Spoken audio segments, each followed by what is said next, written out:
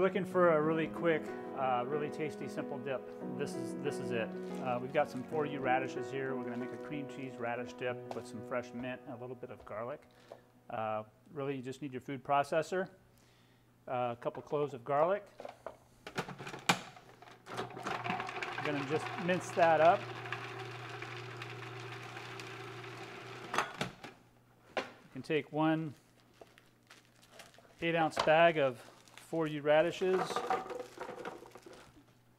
add them right in, give those a chop.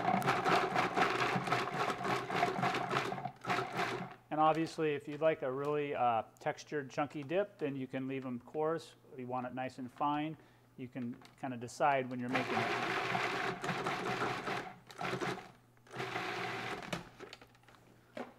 Okay, definitely a little bit of salt, some fresh ground black pepper, and some cream cheese.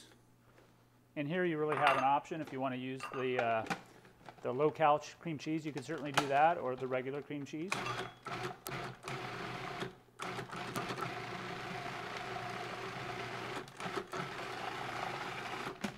Once that's combined well, we're going to take some fresh mint, about a tablespoon chopped.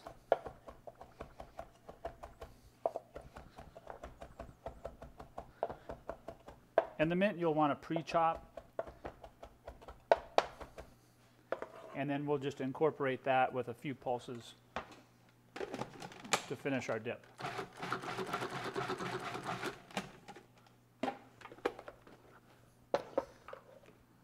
Remove that blade.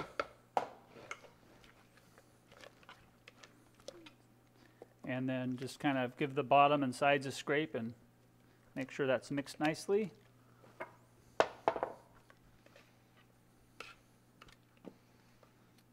And transfer that to a serving dish.